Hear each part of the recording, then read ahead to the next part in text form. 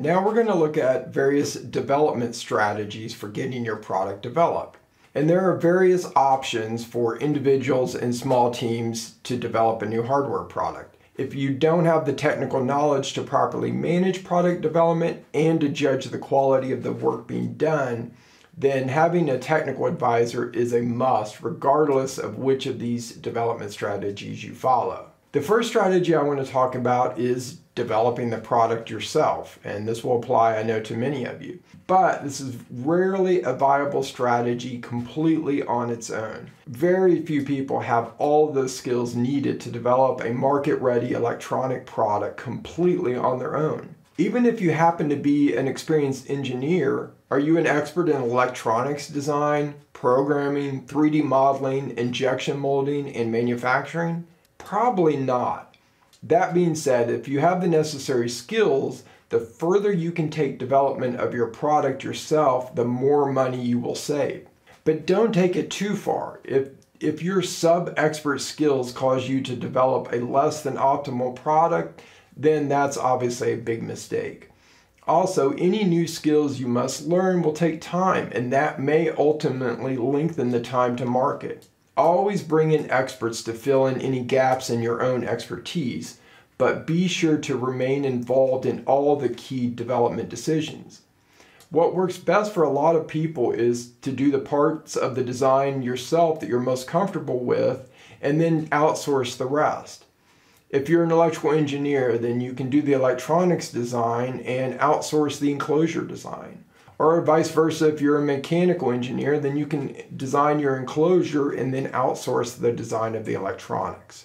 The second strategy is to bring on a technical co-founder. If you're a non-technical founder, then it's definitely wise to bring on a co-founder with technical skills that you may be lacking. At least one of the founders on your startup team needs to be, at the very least, they need to understand enough about product development to manage the entire process. If you plan to eventually seek outside funding from professional investors, then you definitely need a team of founders. Professional startup investors know that a team of founders is much more likely to succeed than a solo founder. The ideal co-founder team for most hardware startups has a hardware engineer, a programmer, and then a marketer or someone that's good at sales. Bringing on co-founders may sound like the perfect solution to your problems, but there are, of course, some serious downsides as well. First of all, finding co-founders is really difficult and likely will take a lot of your time. That's valuable time that isn't being spent developing your product. So just be sure to keep that in mind. And finding co-founders is not something you should rush into, and you need to take time to find the right match. Not only do co-founders need to complement your skills, but you also need to like them personally. You are essentially going to be married to them for at least a few years, so be sure you get along well. The major downside of bringing on co-founders is they reduce your equity in the company, since each founder of a company should in most cases have equal equity in the company.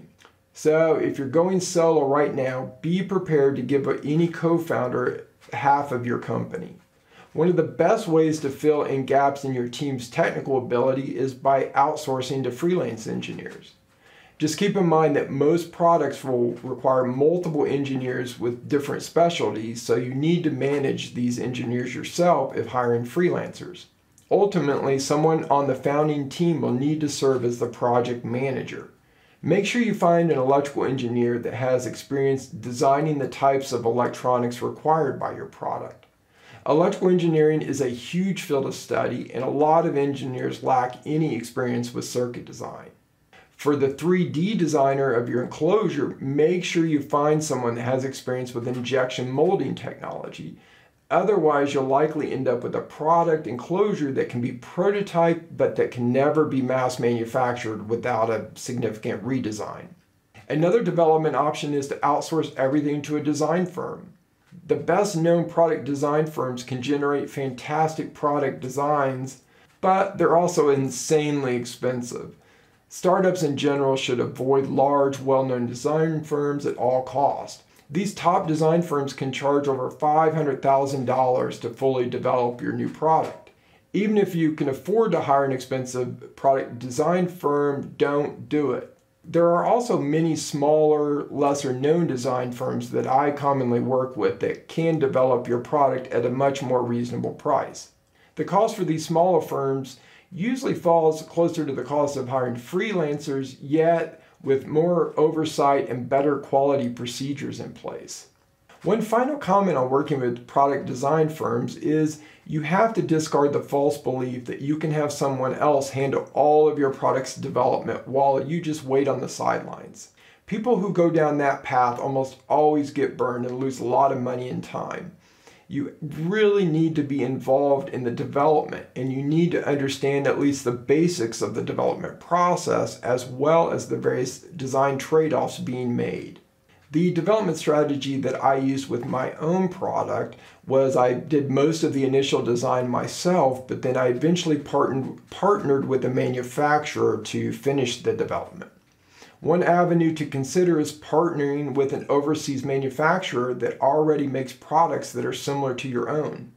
Large manufacturers have their own engineering and development departments to work on their own products.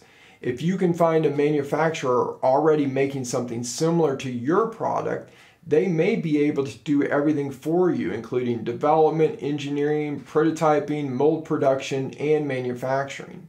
This strategy of working with a manufacturer to do the development can lower your upfront development costs significantly.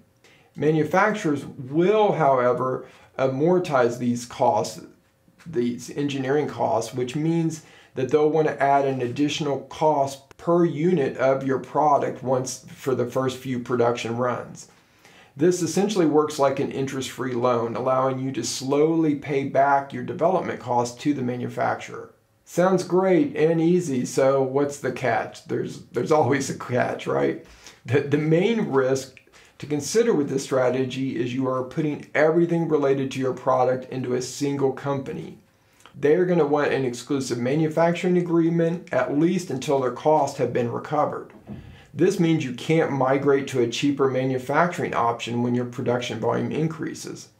Also be warned that many manufacturers may want part or all of the intellectual rights to your product. The overall downside of this strategy of partnering with the manufacturer to do the development is ultimately you're going to have a lot less control over your project. Finally, keep in mind that in many cases you're probably going to want to use a combination of these different development strategies. For example, you may design part of the product yourself with the help of a co-founder, then outsource the other parts that you're not comfortable doing to a freelance engineer or a design firm. Or perhaps you'll do the entire first pass of the design yourself or with a co-founder, then hire freelance engineers or a design firm to finalize the design for manufacturability.